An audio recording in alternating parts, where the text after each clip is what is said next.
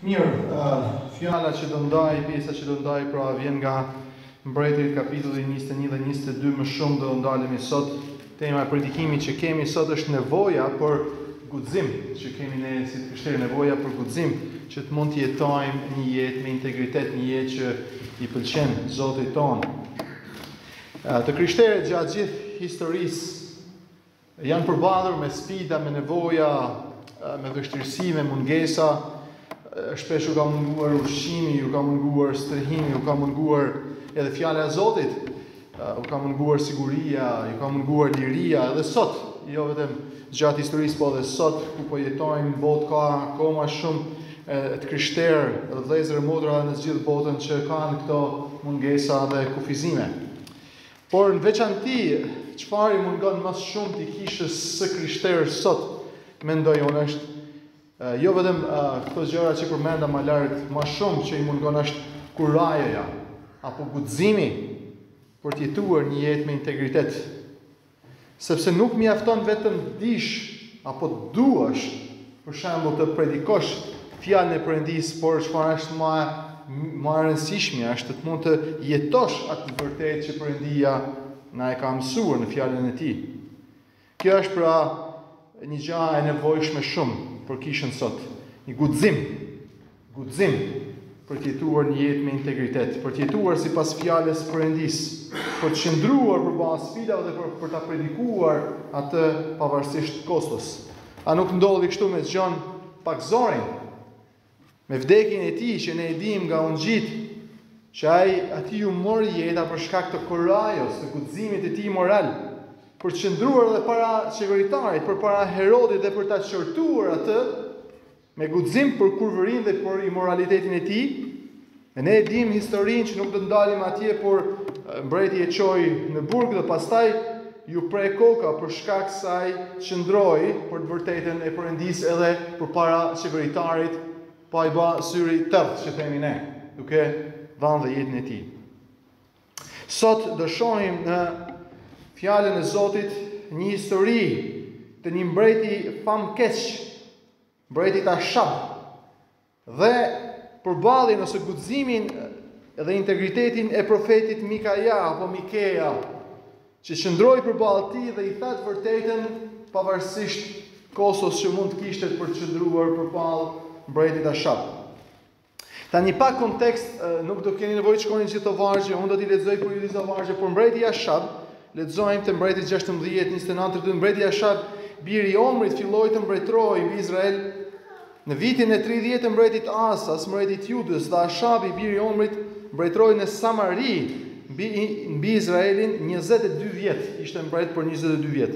Ashabi, biri i Omrit, bëri ato gjëra që shihen me sy të keq, pra mbani mend në këtë pikë të historisë ku jemi, 12 fiset e Izraelit janë ndarë në dy mbretëri, në mbretërinë e Veriut që kishte 10 fise, dhe në mbretërinë e Jugut me 2 fise. Dhe Ashabi, pra biri i Omrit, mbretëroi dhe ishte një keq, po të lexojmë atje mbretërit, vazhdimisht thuhet një shprehje që përsëritet, ishte një mbret i mirë që bëni atë është drejt në sytë e Perëndis, ose një mbret që nuk bëri atë që është drejt në sytë e Perëndis. Ky ishte një mbret që nuk bëri atë që është drejt.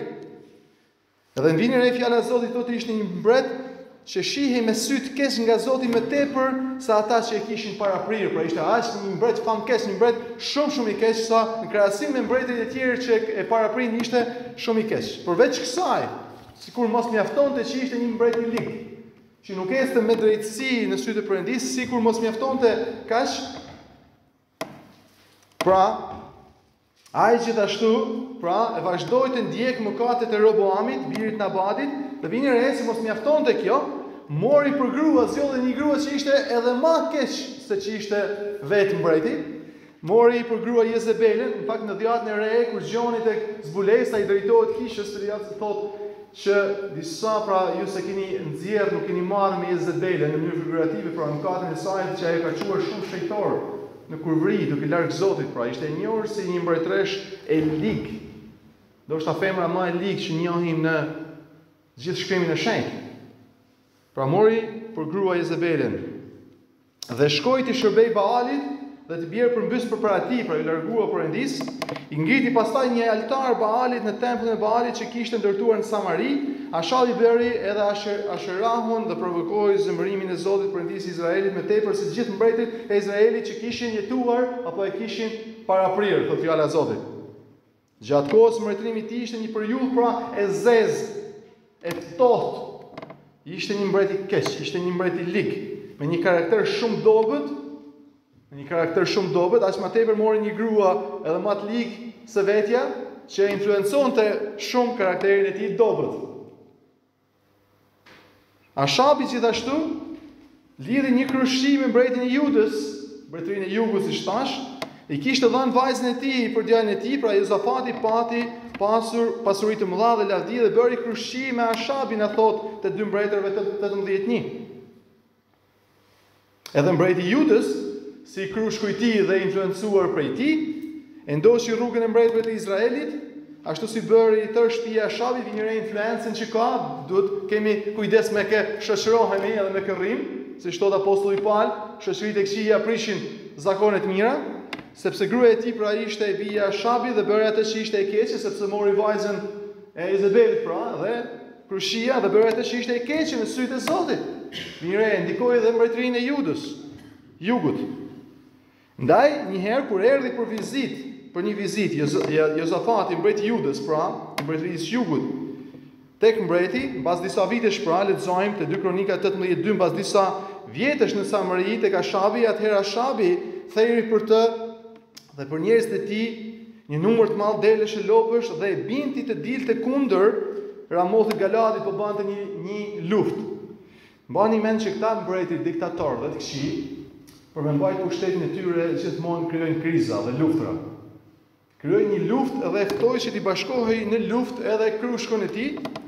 Ashabi i tha Jozafatit, a nuk do të vije të luftohej me mua në Ramoth Galadit? Jozafati u përgjigj mbretit të Izraelit me këtë fjalë, ki besim tek unë, ashtu siç tek vetja jote. Dhe njerëzit e mi, si njerëzit e tu, mbi kuajt e mi, si shkete kuajt e tu, me radhë pra u ban bashkë për luftuar. Por mbreti i Judës kishte një kusht. Disi një kusht. Ai tha, kam vetëm një kusht. Duam ta përfshijmë edhe Zotin në këtë çështje. Jozafati i tha gjithashtu mbretit të Izraelit, të lutem këshillohu sot me Zotin. A don Zoti që ta bëjmë këtë gjë? Vini re që përgjigjet mbreti. Atëherë mbreti i Izraelit thirri profetët që ishin rreth 400 profetë. Dhe u tha, a duhet të shkoj të luftoj 400 profet të rrem, në fakt? A duhet të shkoj në të luftoj kundër Ramothit Galadit, apo të heq dorë nga kjo? Ata ju përgjigjen, vini re profetët, shko sepse Perëndia do ta jap në duart e mbretit. Të gjithë me një frym thanë, pra profetët, shko. Por Jozafati nuk u kënaq dhe e pyeti, pra mbreti i Judës, a nuk ka ndonjë profet tjetër të Zotit me të cilit mund të këshillohemi? Tani pyetja ngrihet, nëse ti ke pyetur 400 profet, çfarë ndryshimit ka 399 profet apo 401 profet, po themi, një profet më shumë apo një profet më pak? Tani varet kush është ky profeti, po në kuptimin e parë, nëse ke pyetur 400 edhe një më pak, nëse janë gjithë në një mendje, nuk luan një rol të madh.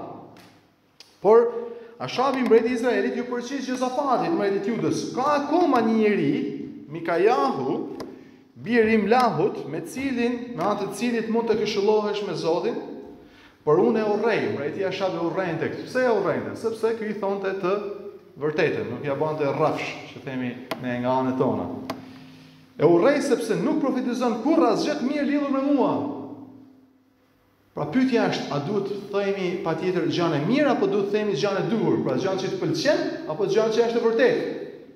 Thot, nuk thot asgjë të mirë lidhur me mua, por vetëm të keqen. Jozafati përgjigj, mbreti nuk duhet të flasë kështu. Atëherë mbreti i Izraelit thirrri një eunuk dhe i tha, sill me njëherë Mikajahun bir e Imblahut. Dhe ndërkohë që profeti Sedekja dramatizonte një profeti rrem, profecinë e rreme përpara mbretit të Izraelit, duke i thënë, ja fjalët e profetëve përputhen duke shpallur gjëra të mira për mbretin, pra çon lejmtarin këtu te Mikajahu dhe i thotë, gjithë profetët kanë radhë dakord në një mendje. Të lutem kur të vish ti pra, mos na e prish profecinë, kanë rënë gjithë profetët e mbretit dakord, mos fol në gjë kundër se na prish Terezin. Keni parasysh se ndodh kjo gjë edhe sot. Qeveritë autoritare që kontrollojnë, nuk e di që e jona, ndoshta nuk e di se më sigurt, por përgjithësi po flas, kontrollojnë gjithçka dhe sinkronizojnë gjithçka. Jo vetëm që qeveria flet një mendje, gjithë pushtetet i kapin, por dhe mediat, pra profetët që ju flasin mirë për qeverinë, janë sinkronizuar për të thënë gjithçka, nëse del në media kundër anë gjëja bajnë në puç. Sepse nuk kanë qejf të ngjojnë atë që është kundër tyre.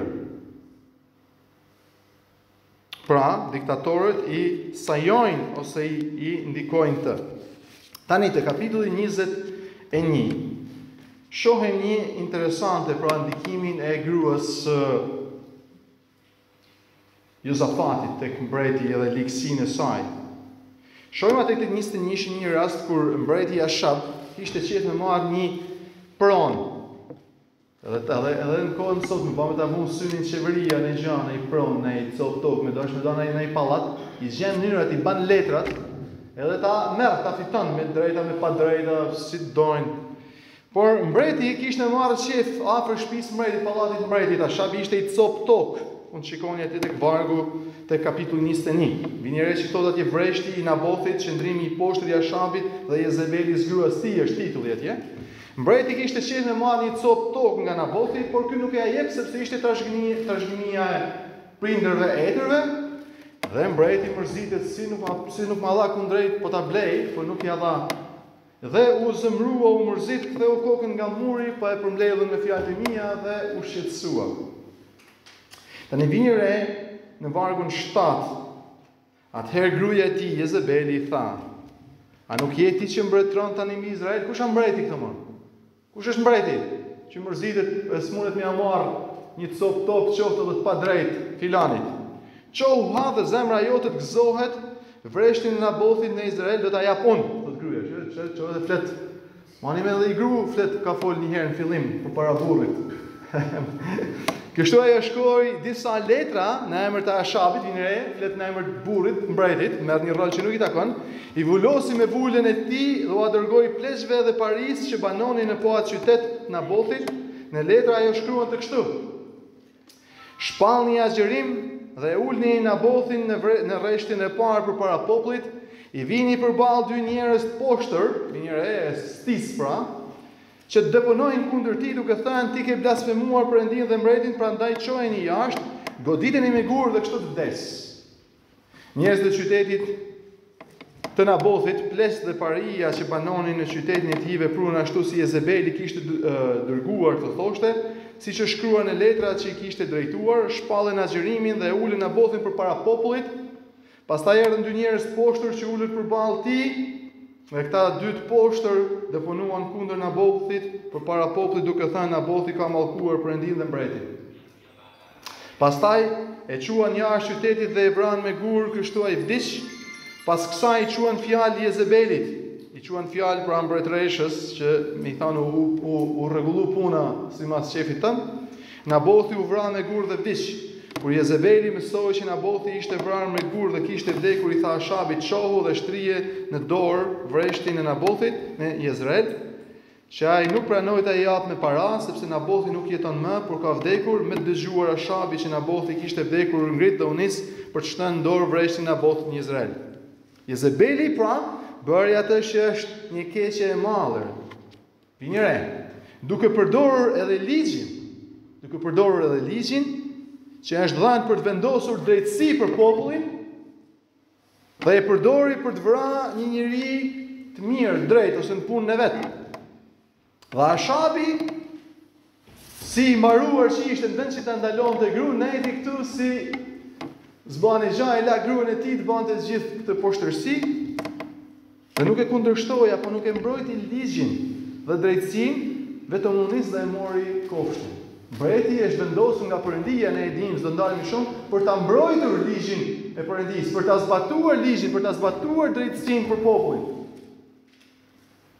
Prandaj kur lajmtarët i thanë Mikajahut, profetit, se bana këtë hyrje, që fjalët e profetëve përputhen, të lutem bëj që fjala jote të jetë si ajo e secili prej tyre dhe shpall edhe ti gjërat e mira, dhe i thuaj ato që mbreti pra ka qef dëgjoj. Mikajahu e thash këtë hyrje që bani Jezebeli, Mikajahu e dinte me ka kishte të bante.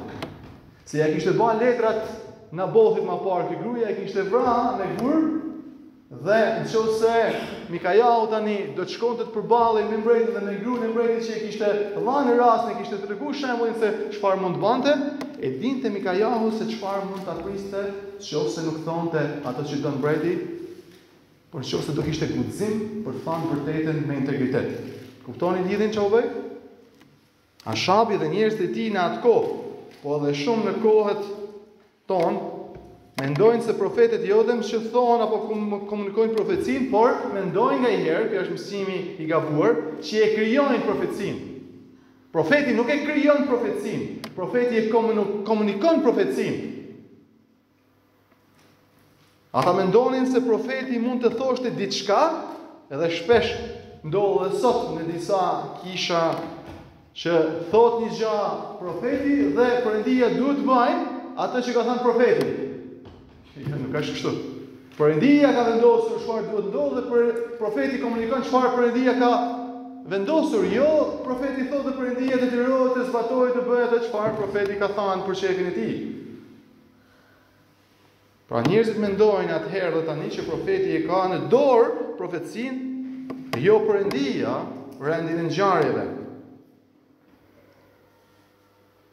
Por ta zonë që edhe në qoftë se profeti thot atë që ka qef të ngjojë mbreti, po jo atë që ka qef dhe ka vendosur Perëndia. A e ndryshon realitetin çfarë them unë nëse Perëndia e ka vendosur diçka? Jo. Jo. Shpesh njerëzit kanë dëshirë të dëgjojnë më shumë çfarë ju pëlqen. Dhe kërkojnë të lexojnë gjithashtu edhe në fjalën e Zotit edhe në Bibël, vargje që u përshtaten apo ju pëlqejnë sipas situatës tyre ku janë. Shpesh në kisha apo njerëz i kërkojnë edhe pastorit të thojnë apo të predikojnë ato çfarë ata kanë dëshirë të dëgjojnë. Duke menduar që pastori e krijon një realitet të ri nëse ai predikon çfarë dua unë.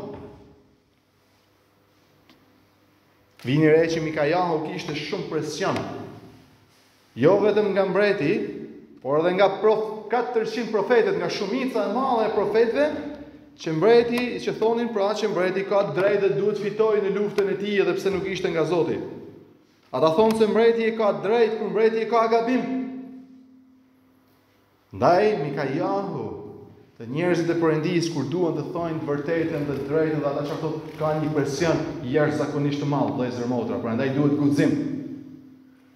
Se janë kundër gjithçkaje dhe shumicës që është e keqe dhe presionit të saj. Ka një ngarkesë të madhe psikologjike. E vjen një re si përgjigjet ai para gjithë këtij presionit. Në vargun 14 të kapitullit 22. Ashtu siç është vërtet që Zoti rron, unë do të them ato që do të më thotë Zoti, thot Mikajahu. Ashtu si është Zoti jeton, unë do të them çfarë thot Zoti, jo çfarë keni shef me gjuhë ju, apo çfarë planesh keni bërë ju. Dhe si arriti dhe mbreti me një sarkazëm në vargun e 15, fillon të bëj si një lojë, pra si një sarkazëm, e i thot shko të luftosh, se do t'ja dalësh sepse Zoti do t'ja jap në duart e tu mbretin kundërshtar. Atëherë mbreti i tha, sa herë jam përgjëruar të më thuash vetëm vërtetën në emër të Zotit. Atëherë thot Mikajahu, a dën të vërtetën? Të vërtetën dën ti? Patjetër për të vërtetën kam ardhur. Ja çfarë thot në vargun 17, Mikajahu i u përgjigj. Pash tër Izraelin të shpërndar në përmale, sikur të ishin dhënë pa bari, sepse mbretin e kanë keq. Dhe Zoti ka thënë, ata nuk kanë më Zot secilit kthehet në paqe në shtëpinë e vet. Vargu 18 mbreti i Izraelit tha Jozafatit, mbreti i Judës, a nuk kisha thënë atë para lajmërova, mos na thirr Mikajahu, mos na nxjerr punën e prish planin ton stisur. A nuk kisha thënë unë që në lidhje me mua ky nuk profetizon asgjë të mirë, por vetëm të keqen?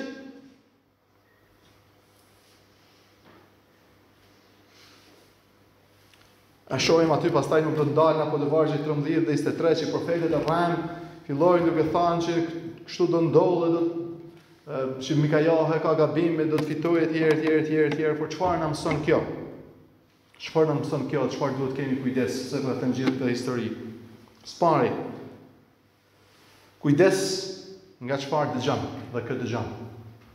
Kujdes shumë nga çfarë dëgjon dhe kë dëgjon. Kujdes nga predikuesi dëgjon. Shiko. A kanë mirë dikur s'kemi pas internet, se keni dëgjuar vetëm Willi. Pastor Willi dhe tani që ka dashur Willi, tani mund të dëgjoni edhe mua, që ja fuskot. Për shkak të Tiranë, hyn në internet të dëgjoni edhe mua, nuk dëgjon vetëm atë që është mirë, mund të dëgjosh edhe atë që është e keqe. Pra nëse unë jam i keq po them. Kujdes nga predikuesi që dëgjon. Kujdes nga librat që lexon. Unë në kishën time kam një praktikë, lexoj librat përpara, pastaj ja servir kishës. Ashtu pastor Willi gjithashtu bën. Kujdes me kë këshillohesh. Kujdes me kë këshillohesh. Ne këshillojmë kishën tonë, besoj edhe ju, që këshillat i marrim brenda kishës, brenda familjes besimit. Konsultohemi brenda njëri tjetrit, sepse ne e dimë çfarë besojmë, ku do të dalim, çfarë etj. Sepse jashtë ne nuk mund ta dimë, nuk mund ta kontrollojmë, kur merr një këshill dikun jashtë, apo çfarë mësimit, apo çfarë teologjie, apo çfarë pikpamje ka për një pikë caktuar.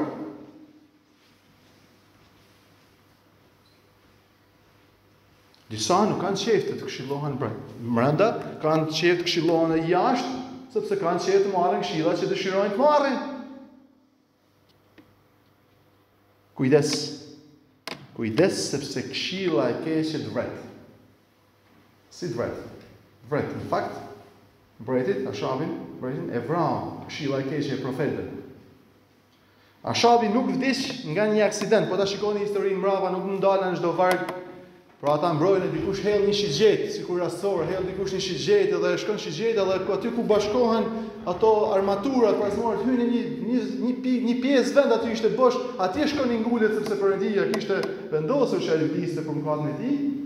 Dhe duket kur e thon historinë që është një rastësi, u hodh një shigjet ose kush mund bën një vazë lulesh nga pallati dhe ti vdes nga rastësia. Por mbreti nuk e vrau, Ashabi nuk vdiq nga një aksident. Ai vdiq nga marrja e këshillave në vendin e gabuar. Ai vdiq nga marrja e këshillave në vendin e gabuar.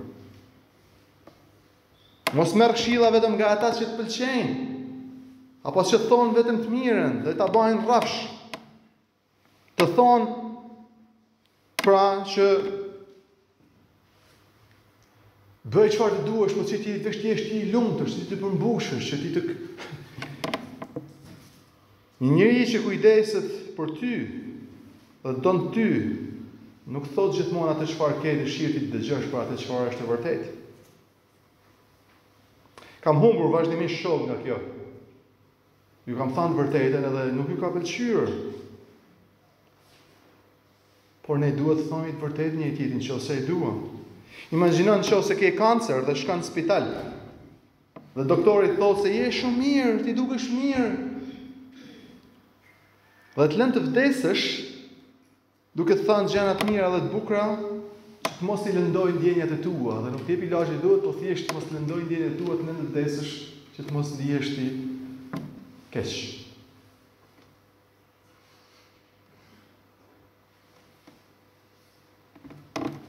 Shpesh njerëz nganjëherë kanë qejf të rrinë me mua, të rinë në besim, kështu në fazën e ungjillizimit, në fazën kur janë u kthyer në besim. Pastaj kur vjen pjesa më e vështirë e shpëllizimit, të shenjtërimit, nuk ju pëlqej edhe aq shumë. Sepse shenjtërimi është një proces i gjatë dhe i vështirë që ne kërkon mund dhe t'ia themi të vërtetën njëri tjetrin për të rritur në besim.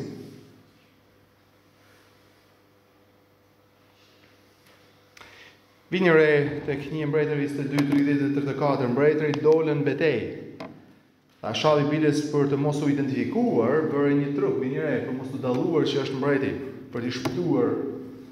Mbreti Izraeli i tha Jozafatit, "Tu do ndërroj petkat që të mos njihem, pra mos të dallojnë që unë jam mbreti, që mos më turrën brasin vetëm mua. Dhe pastaj do të shkoj të luftoj por t'i vish rrobat e tua mbretërore, kështu mbreti Izraelit u vesh me rroba të tjera dhe shkoi të luftoj. Mbreti i Sirisë u kishte dhënë këtë urdhër 32 kapitenëve të qerrëve të tij duke thënë: "Mos luftoni kundër askujt, i madh apo i vogël qoftë, por vetëm kundër mbretit të Izraelit."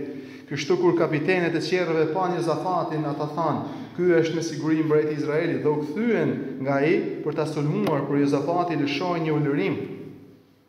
Kur kapitenët e qerrëve e kuptuan se nuk ishte mbret i Izraelit, hoqën dorë nga ndjekja, Por një njeri e lëshoi rastësisht një shigjet me harkun e tij dhe e goditi mbretin e Izraelit midis dy sythave të parzmorës tij. Prandaj mbreti i tha karrocierit: "Kthehu dhe më çoj jashtë rrëmujës, sepse jam i plagosur."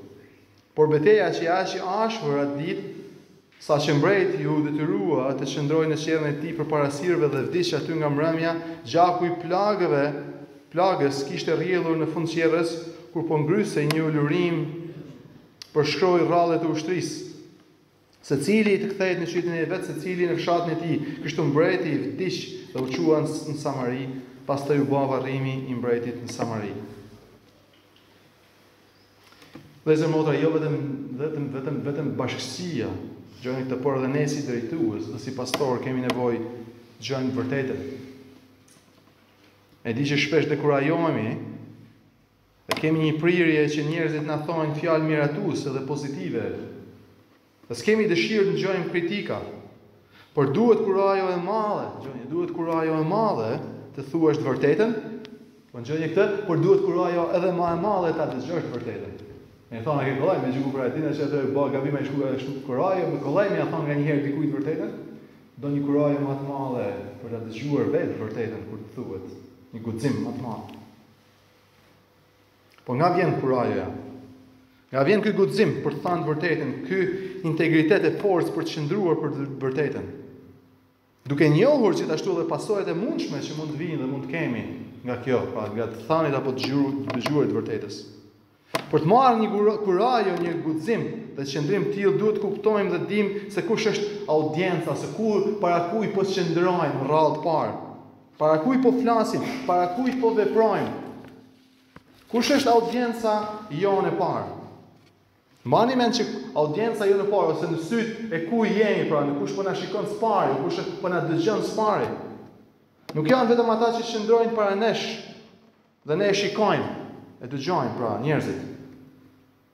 Audienca jonë e parë dhe ai para kujt flasim apo veprojmë vëllezër motra, është vetë Perëndia. Duhet kemi parasysh se gjithmonë kur po flasim apo kur veprojmë, ai që po na sheh s'pari dhe po sheh gjithçka dhe më shumë se të shef ai që kemi përballë është vetë Perëndia. Shpesh ne kemi një si një betim apo një shprehje, nuk e di ja përdorim, po ne përdorim i thani gjasi si bej, po themi, shiko, para Zotit kjo është e vërtetë, apo qëndroj para Zotit me shikimin e Zotit, po them nuk ka një gjë tjetër për para Zotit. Dhe është e vërtetë, duhet kemi kujdes kur e përdorim emrin e Zotit sepse është e vërtetë. Sepse është e vërtetë. Kur ti thua diçka apo mban një qëndrim, nuk jemi vetëm ne që qëndrojmë para atij që dëgjojmë apo ja themi pra njerëzve, por është e vërtetë që ne qëndrojmë e flasim përpara Perëndisë, dhe ai është audienca jonë e parë. Ai është audienca jonë e parë. Tani Willi do t'i pëlqejnë edhe Jamesit po ishte kjo historia, ai mund ta dinë më mirë, do përpiqem ta shpjegoj si dijon, po në shekullin e 16 në Angli ishte një reformator protestant me emrin Hugh Latimer. A thash mirë Will, më thuj një moment. Hugh, më fal. Hugh Latimer. Mirë, a thash mirë tani? Okej, ai njihej si një predikues i madh i kohës së tij dhe si rrjedhoi, pra kishte shumë mundësi për të folur përpara shumë njerëzve, edhe para qeveritarëve. Kishte folur para Eduardit VI, por me vonë do të predikonte gjithashtu edhe para Henrit VIII të Anglisë. Ndërsa mendonte për përgjegjësinë e tij të madhe, pra oftua për të folur përpara mbretit, dhe mendoi për përgjegjësinë e tij të madhe për çfarë të flasin përpara Henrit III që edhe mund t'ja prajnë kokën ose mund ta djegën turp në druva apo varet apo si ishte dënimi në atë kohë. Ai e kuptoi, pra kur po përgatitet për të dalë para mbretit, e kuptoi se mesazhi që prej dia i vurin zemër për të predikuar Latimerit, nuk ishte mesazh që mbreti kishte dëshirë ta dëgjonte. Pra e dinte se kjo gjë që do thonte para se shkonte te mbretit, mbreti nuk do ta pëlqente me gjas. Ndërsa filloi predikimin e tij, ngjoni tash fjalët e tij, që ndërsa ai po fillonte predikimin e tij, i thot vetes, përdor emrin e vet. Thot lati merr. Kujtohu se po flet përpara mbretit lart dhe të fuqishëm Henri VIII. Pra ki parasysh, je duke folë para mbretit, ma e menje këtë gjë, që ka pushtet të urdhëroj që të futesh në burg dhe të mund të presë edhe kokën nëse ai do.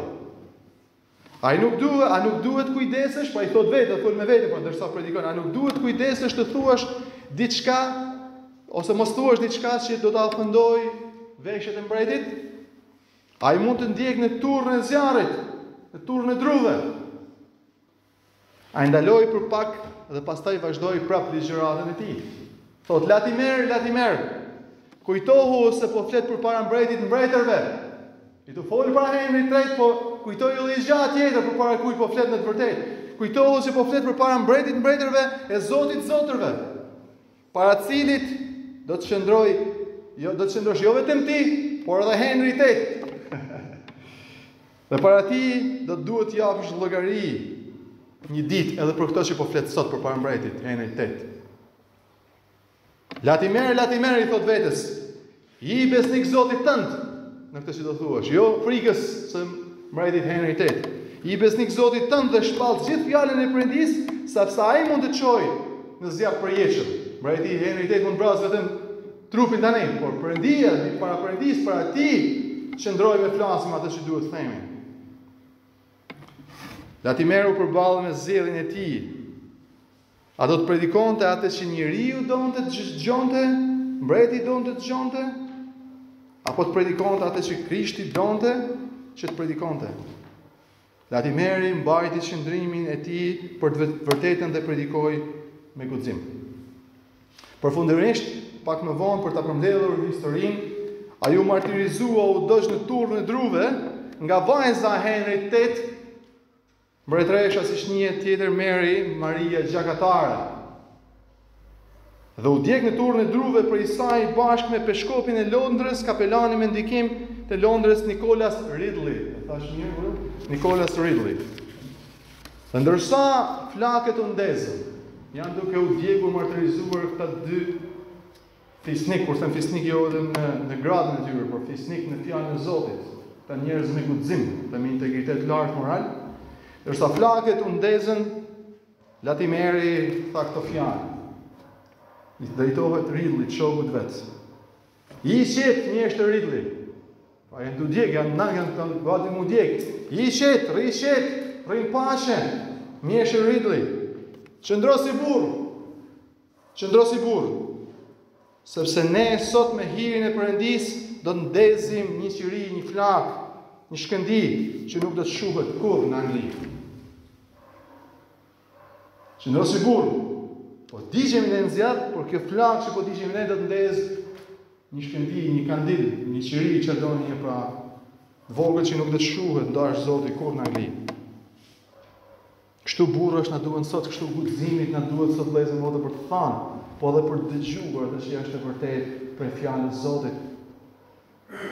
Ai për ta mbyllur, Zoti na dha shturtësi për të kuptuar çfarë është e drejtë e mirë. Çfarë na duhet urtësi për ta kuptuar çfarë është e drejtë se kuptojmë çfarë është. Si për ta thënë pa e di çfarë është.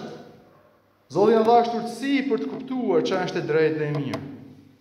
Por gjithashtu na dha guxim, pasi ta kuptojmë për ta thënë atë që është e drejtë dhe e mirë. E na dha gjithashtu dhe forcën për të qëndruar përpara pasojave për atë që kemi thënë që është e drejtë dhe e mirë, ashtu siç i thot Vladimir Ridrit. Jo vetëm që e kemi predikuar, por tash qëndro si burr. Na dha shturtësinë për ta kuptuar, na dha guximin për ta thënë, na dha forcën për të qëndruar për atë që është drejtë dhe e mirë. Jo vetëm Gjan Pakzori, vëllezër motra, jo vetëm Mikajau, profet, por edhe Zoti jon Jezu Krishti ishte i tillë. Zoti jon Jezu Krishti ishte i tillë. Ai jetoi një jetë drejtë dhe të shenjtë. Ai predikoi gjithmonë atë që është e drejtë, e shenjtë dhe e vërtetë. Edhe për këtë ai shkoi në kryq për të përmbushur dhe për të kënaqur drejtësinë e Perëndis. E vdiq dhe u ringjall që të na vesh ne me drejtësinë e tij. Dhe është ai vetë Është ai vetë që na fuqizon me shpirtin e tij të shenjtë, që të kuptojmë, që të themi, apo të qëndrojmë për atë që është e drejtë dhe e mirë, për atë që i pëlqen bashkë, i pëlqen atij, që ne të mund bëhemi gjithashtu më shumë në përgjithësim me të. Ai qoftë me ne, ai qoftë me ju, ai qoftë me ne. Ndërsa përpiqemi të jetojmë për të, ndërsa përpiqemi të predikojmë për të, e të qëndrojmë për të. Zoti na forcoft. Le të lutemi bashkë.